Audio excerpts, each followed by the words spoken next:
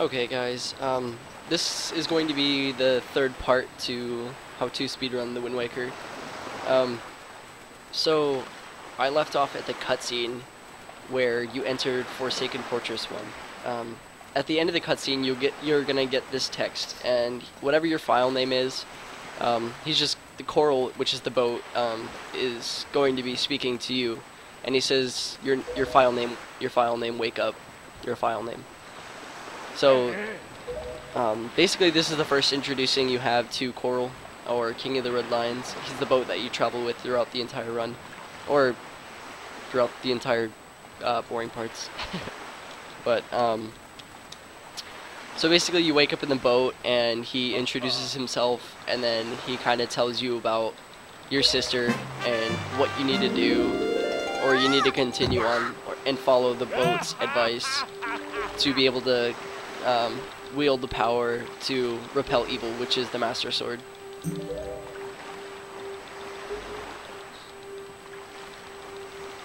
So he's basically giving you a plot line of what you need to do in the game, but without you knowing.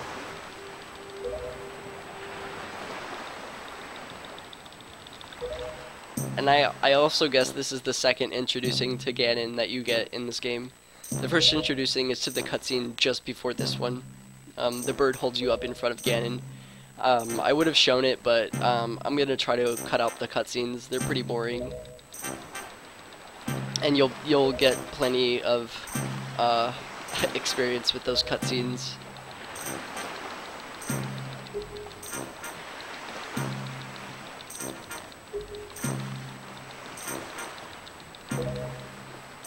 So basically, again, the timing for this text doesn't really matter, but it's a speedrun, so obviously you want to go through it as fast as possible. None of the text really matters in this game. It's all boring. Except, I guess, like, after the final fight, that text is kind of interesting. He tells you about, like, the new world, which kind of leads into the next Zelda, which is kind of cool, but, yeah.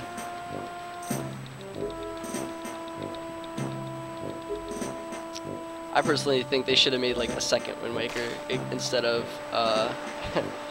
that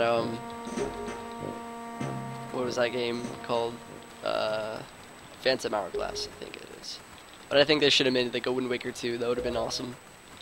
Okay, so for here you're gonna want to just roll around this corner and then roll into the cutscene.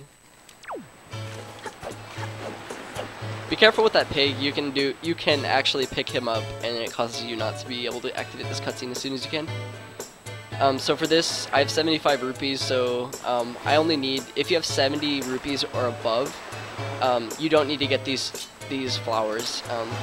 You can get them if you want, but it's preference really.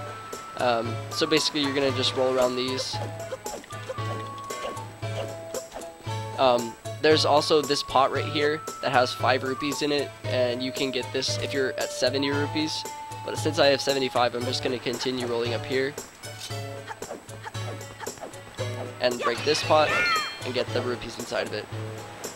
So we're going to talk to this guy, and this is the guy that sells the sail for 80 rupees. So that's the whole point of collecting rupees along the way. And now that we have the sail, we can travel. Unfortunately, we can only travel to Dragon Roost. So, yeah.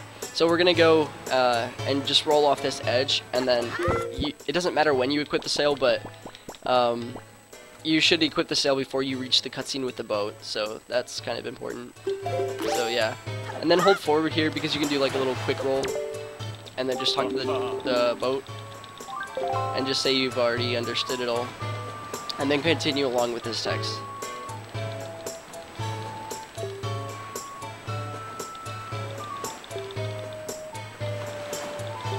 Okay, so for this part, I'm going to take my time for a second because I do see a lot of people who are trying to speedrun this game, or who are just starting out to learn this game.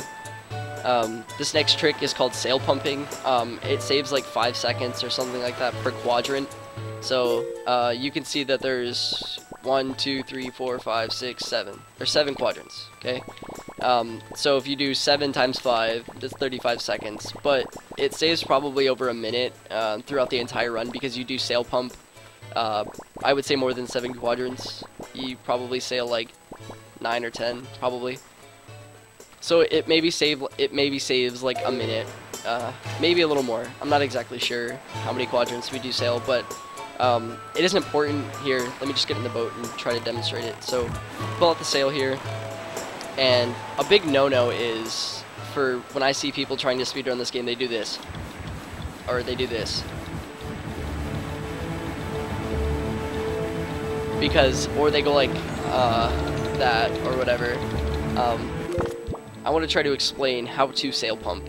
Sail pumping is a rhythm. You need a good, precise, maybe not precise, but you need a good rhythm. You need to know what you're doing, basically. You're gonna want to press the button, take your time, press the button again. Don't immediately press it. Like, don't spam A and Y or A and X. Don't spam A and Z. Don't spam those buttons. Just take your time with it. Just press it try to press it like this. Like, I don't know, it's hard to explain. Like, boom, boom, boom, boom, boom, boom, boom, boom, boom, like that. Kind of just have your own rhythm, I guess, but don't try to increase the speed of sail pumping. Just let it come naturally. Just A, X, A, X. It's kind of important to stress because I do see a lot of people trying to sail pump and they can't do it properly. So it should look like that. Like, you should be putting the sail pump away, or the sail away. And if you look closely at Coral, he's getting a little boost every time you pull out the sail, which is the whole point of it. I don't need those. Okay. So again, just look at the front of Coral, and that's how you know you're doing it properly. Like, he's getting a quick little jolt of speed every time you pull it out. So that's what you're kind of looking for. It's kind of important, and I just missed a red word, be nice. But it's kind of important to know how to sail pump properly and not sail right into a tower.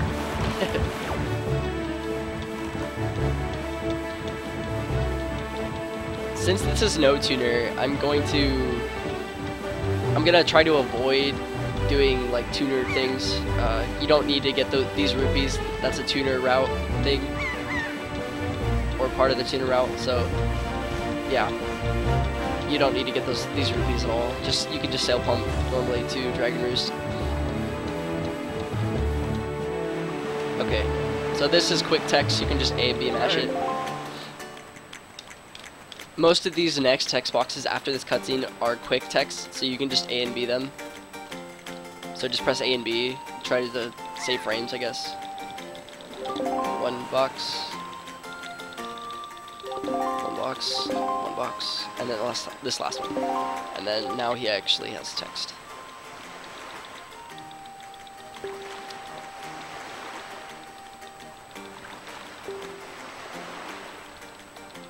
Alright.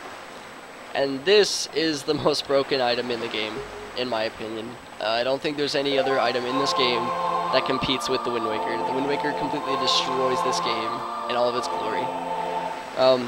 So for this, you're going to want to just hold the control stick. The control stick is what does the, I don't know, the 3/4 and 4/4 and whatnot. So basically hold up on the control stick, down, and then right.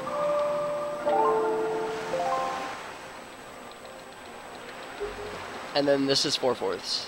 So for this, you're going to want to hold left on the control stick. So control stick left, and then follow the thing on the screen with the little C stick. So up, right, left, down. And then that was basically the Wind Waker trial. It's kind of weird, but yeah. And then after this text box, you get the Wind Waker.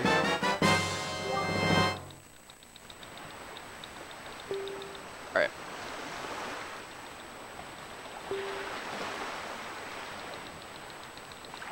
Alright, so now we have the Wind Waker.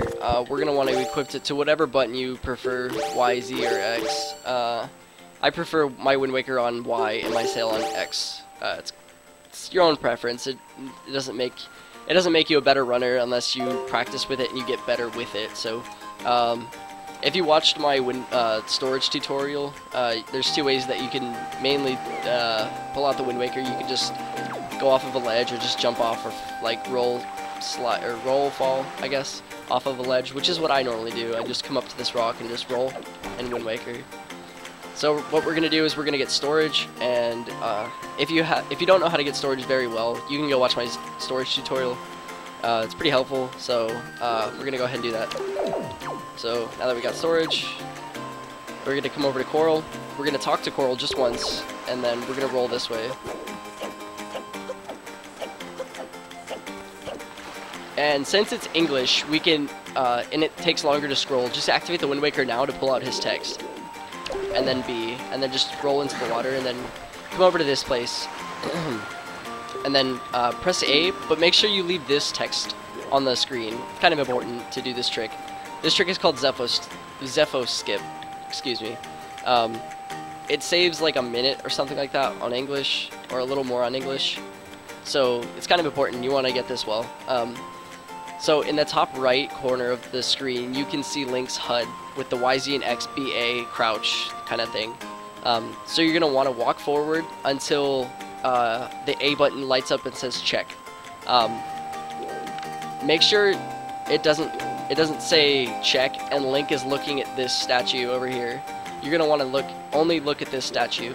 The reason for that is because it can mess up the trick. So make sure his head is completely like lined up with this stone. So now we're gonna do the trick.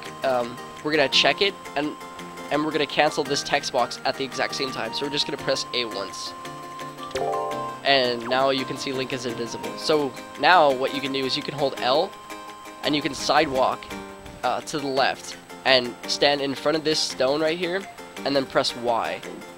What Y does is, if you check it, it kind of ruins it. So I shouldn't have said Y. I should just say, just pull out the Wind Waker button, or press the Wind Waker button, and then you'll hear the little tone to where you can learn a song, which is that sound.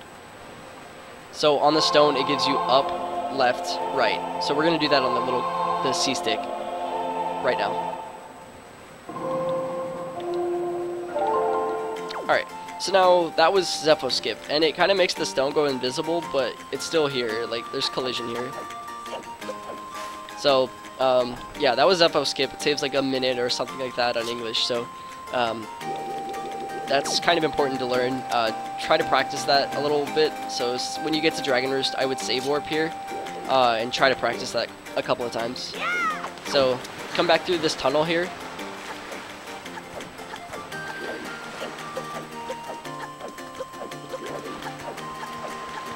Alright, so get the Wind Waker out again, and we're gonna get storage again. So, alright. Now that we have storage, we're going to perform our first super swim. Alright. Let me get into this. Okay. So what we're gonna do is we're gonna super swim, but we're going to this quadrant, which is 1, 2, 3 quadrants down from where we're heading. You can do this, well, okay, basically where we're heading is we're heading exactly to the very, very center of this quadrant here, which is 3 quadrants down from Dragon Roost. 1, 2, 3. We're going to the very center of it, and at the very center of it, there's a submarine. You want to enter the submarine, and then there's 3 bokoblins inside, and you want to kill them. That activates a chest, which has the bottle in it, which on English saves about 40 seconds. So it's a big, easy time save to just do a super swim too. So activate the Wind Waker, and then just super swim. Charge your super swim, I should say.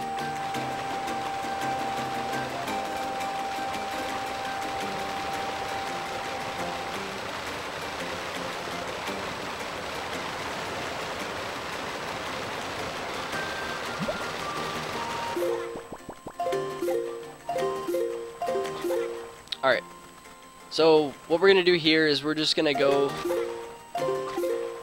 we're going to try to avoid, since it's English, we're going to try to avoid the sploosh at Fire Mountain. So if you angle slightly to the right like I am now, instead of just straight down into this quadrant, you can avoid the sploosh. But, or you can angle slightly to the left of it, because we're still going here, so you got to try to remember that. So I'm going to go this way and avoid the sploosh, or try my best to avoid the sploosh. And then we're just going to come over here, and then super swim to this island here, which is... Alright, now we're at the island where we need to be. Or we're at the quadrant where we need to be. But remember, it's directly in the middle of the quadrant, which on the minimap is pretty close to me. So we're going to do this, and we're going to come over here. If you look closely at the screen... Hold on, let me just go up. Okay. You can see the submarine right there in over Link's left shoulder, or right shoulder, I should say. So that's where we're heading. So you're going to jump in the water again, and then just super swim there. It doesn't take a lot of speed, remember, so you can just barely charge. Alright, and we're going to get there. Slowly. Alright, so it's in the middle of the quadrant, remember, so I'm headed towards the middle, so that's where we want to, where we're going to want to go. So now look at the quadrant. Oh. Now we're right in the middle of the quadrant, which is exactly where we need to be. So we're going to go in the submarine and kill the goblins. Alright. 1, 2, 3. Quick spin. That's all it takes for the black bokoblins. The green bokoblins are 5.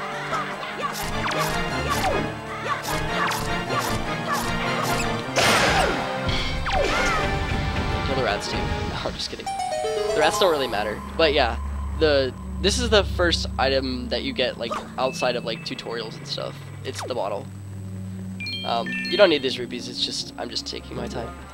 So just open this chest, and that's the bottle. Okay, so now we're going to do another save warp, but what I like to do, instead of just pressing R or L, is I like to equip the bottle immediately, and then save.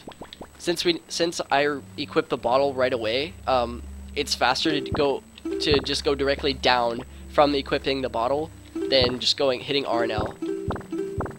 It's slightly faster, but it is faster. So we're gonna go Z or whatever button you don't have Wind Waker or Sail on, and then we're just gonna go down A, and then hold X, B, and A,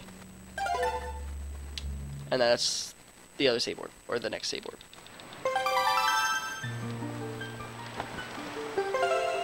So load up the file, and the wind is normally, or it is going to be pretty good, and you can still sail to Bomb Island, which is what this quadrant island is. So super swim, or sail to this island. Oh, and you can get water here, which is kind of important. We need to do that for later. All right. All right. So the only easy place on this island to get storage, well, there's a couple easy places, but this is where we're gonna want to get storage. There's this tree here. So anywhere you can Wind Waker dive from within this tree, so let's say from here to here, that's where you can Wind Waker dive, because it's in front of Link's camera. Excuse me, 1 second.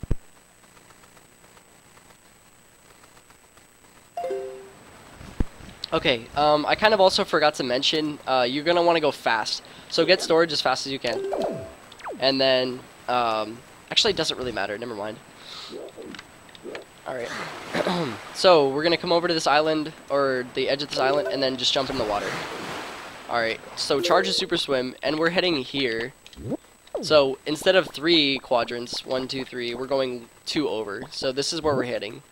And it's in the middle of the quadrant too, so you can just keep that in mind. These 2 super swims are pretty easy. They're just directly in the middle of the quadrant. So make sure the back of the triangle, I did explain this in my super swimming tutorial. Make sure the back of the triangle is where you're heading, or you're facing. Or right before you release, that's where you're going to want to aim. So we can just charge up the super swim and then get ready to release when we have enough speed.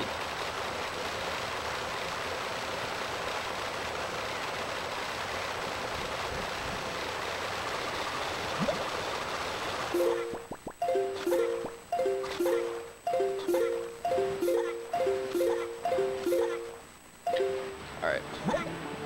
So we're going to release, and we're going to go directly to the middle of this quadrant. This one. Oh, beetle. You just literally spawned. That was crazy. Okay. So yeah, again, we're going to the middle of this quadrant that I'm at right now. So, beetle, you are a troll. Stop it. Oh my gosh. Okay, it's the middle of the quadrant again. Alright, so now that we're here, there's kind of an annoying super swim that we have to do now, part of the route. It's going to be great fish. And yes, great fish is one of the most well-known super swims in this game. So what we're going to do is we're going to save warp.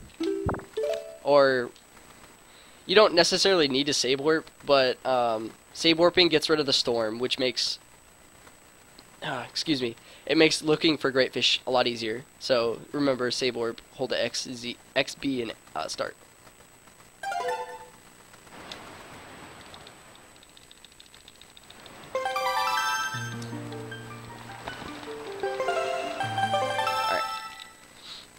So when we're here, we're going to want to get storage. So get storage.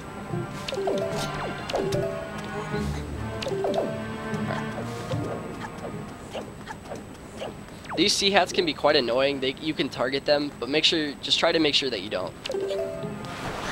And then just hold, and we're going to charge the super swim, but we're going to aim like in between the two triangles of this like quadrant.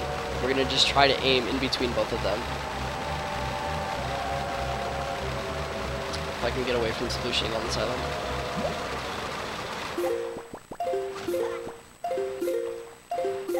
Alright, so this is a pretty decent angle for a great fish, so I'm going to try to release it and try to get it first try, but if you don't, it's okay, you can just keep going.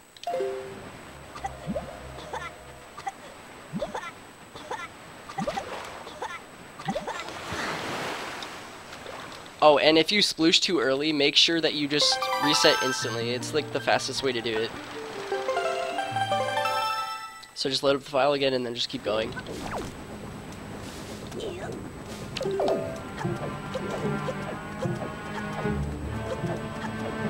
Alright, water, nice.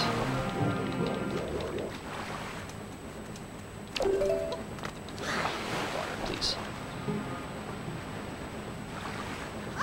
No. Whatever. Doesn't matter.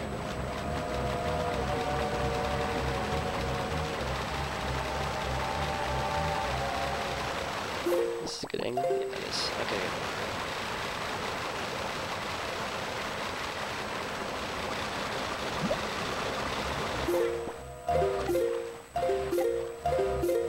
Alright.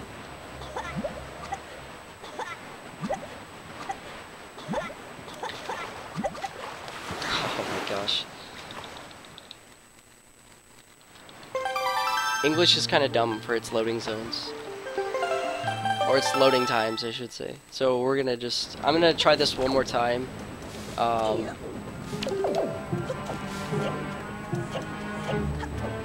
So I don't make this tutorial too long.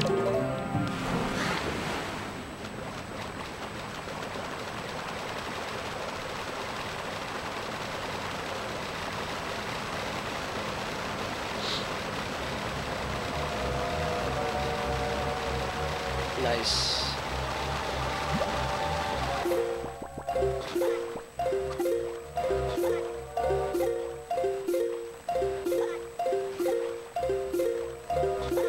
Alright.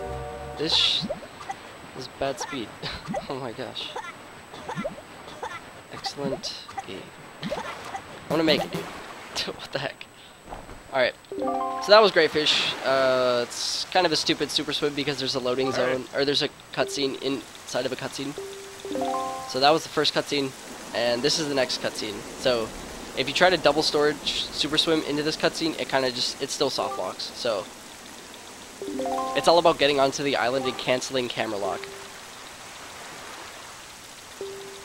Oh, I'm gonna leave off this episode here at Great Fish and then pick it up at the end of the Great Fish cutscene. So yeah, thank you for watching, guys. I appreciate it.